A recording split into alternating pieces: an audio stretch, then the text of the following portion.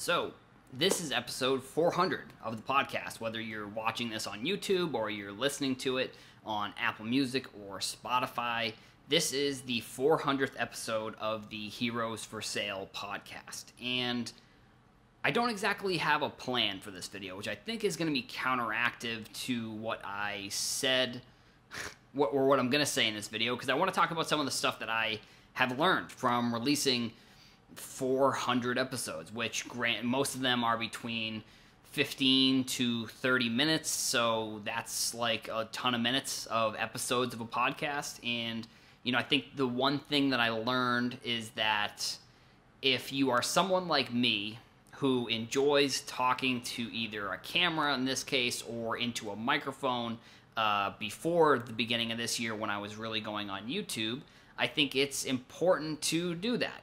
And I think you should not necessarily care about what other people have to say about what you're saying, because I think for me, there's been tons of times where I've said something and people haven't agreed, and, I guess it's maybe more of an intuition thing sometimes for me, and I'm not here to gloat and say that I'm right all the time, but there is stuff that, if you are doing enough research, you're going to be right about stuff that other people aren't seeing, because I guess if you're in the sports card industry, there haven't been many changes over the past decade, 2 decades. Like, we're seeing a ton happen we're probably seeing more changes in the past 2 years than we had maybe in the past 20 to 25 years.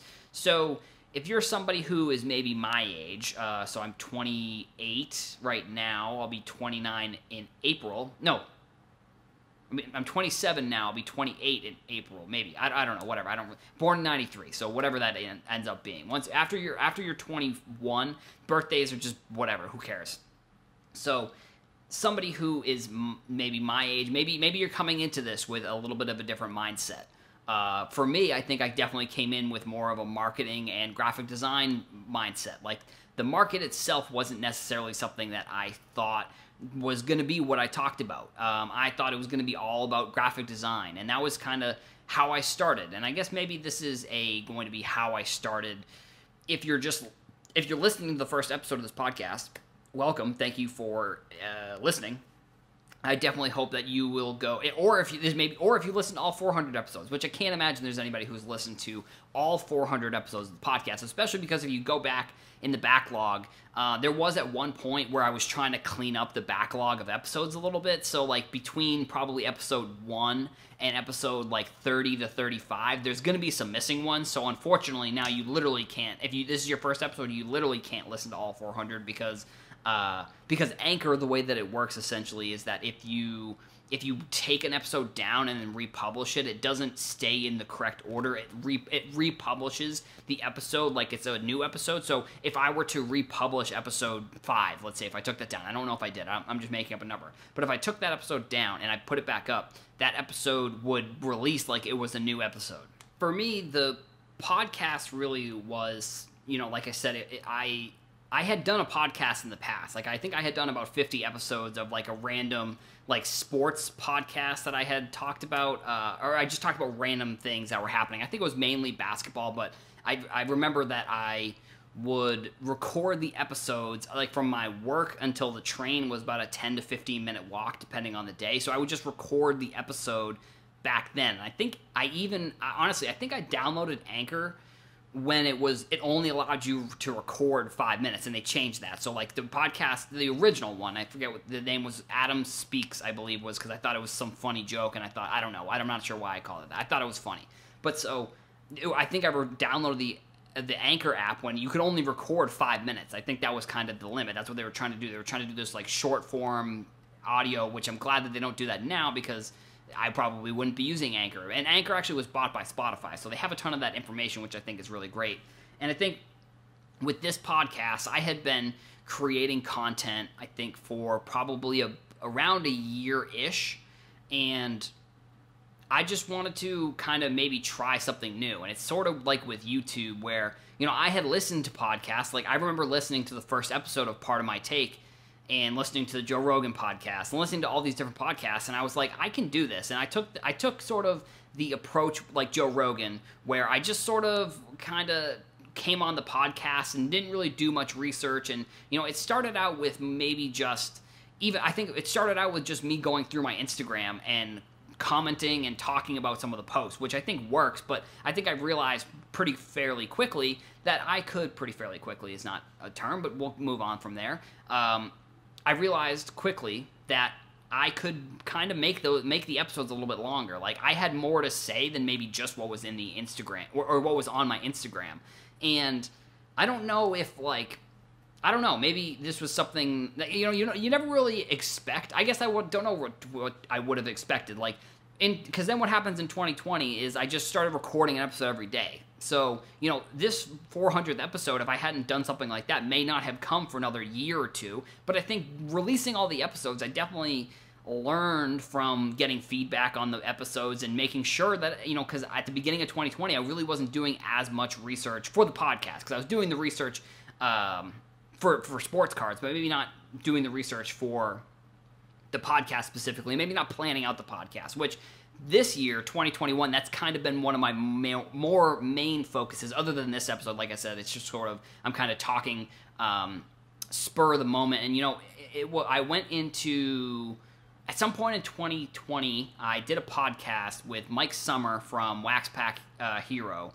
And he described the podcast, I think, the best that I had heard described. It was very, he described it as, I think it was spur of the moment or very free thinking, I think is how he described it. But he described it, the best basically I had heard it described was that, it was sort of not off the top, I guess, but it was. That was sort of the thing was. It was sort of off the top. I kind of had a topic. I knew a bunch of the information that I want to talk about, but then kind of from there, I sort of just would hit record and just talk into the microphone for 15 to 20 minutes every single day throughout 2020, and then this year it's been a little bit different because it's been more video, but I just think that it's cool to get to this milestone, but it's not even, whatever your goals are, it's not necessarily going to happen maybe as quickly as you expect, and that's maybe a bummer to hear, but I think, the one thing everyone talks about is, all these Instagram entrepreneurs think that entrepreneurship is so flashy and it's so awesome and it's so great, and it's not that it's not fun in a way, but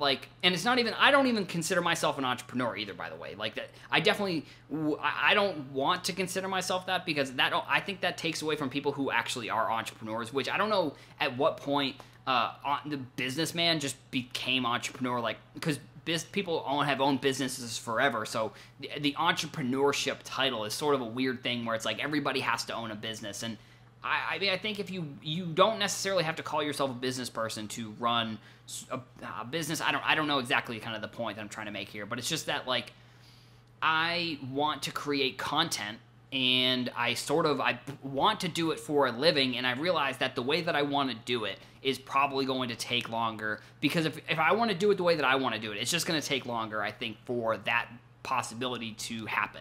I have a general sense of where I think I could make some changes in the content if I wanted to grow faster, if I wanted to become a bigger account. But the way that I've described my content strategy is just that I'm going to create what I want to talk about. I'm going to create what I want to create, and I'm going to talk about what I want to talk about, because I want other people to follow me because they're interested in what I have to say, not because they're interested in what I'm saying. I think that makes sense. I want them to be interested in the concepts that I'm talking about and that I'm interested in because they're interested in me, and not the other way around where I'm only creating something because I think other people will be interested. Because if you do that, you're just never going to make everyone happy, I guess is one way to put it. You're not ever going to be able to create something every single time that everybody likes. And then, hypothetically, if I ever wanted to change the topics, if comics or something wanted to become, which that's a little bit different, Heroes for Sale, but, I guess sports cards is something that I see myself doing it in the future. But I think I like the fact that I think people follow me and they interact with some of my content because they like me as a person, I guess. They're not just interacting with the content because of the content that I'm creating.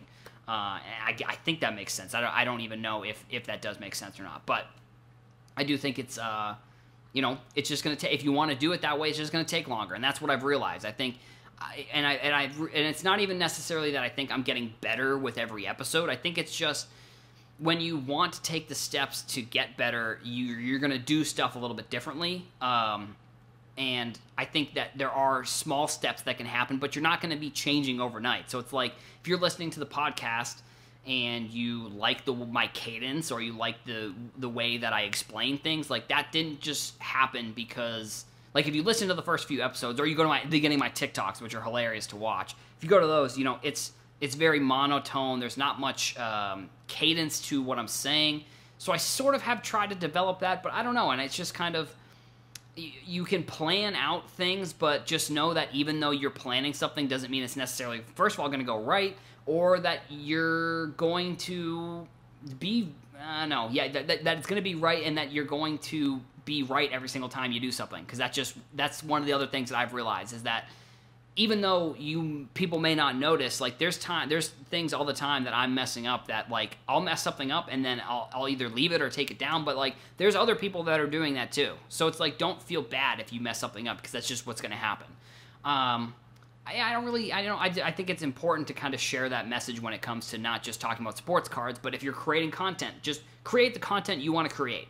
That's kind of my biggest tip when it comes to this content game. I think, if you have a goal of making content that eventually becomes your full-time job, and you want to do it and you want to create an audience that likes you, it may just take a little bit longer, because that's what it's taken a little bit longer for me. Like, I've been in sports cards doing research and doing content for like 3 years, and it's not my full-time job. And, eventually I would like to maybe turn it into a full-time job, but that's just it's not part of my plans right now.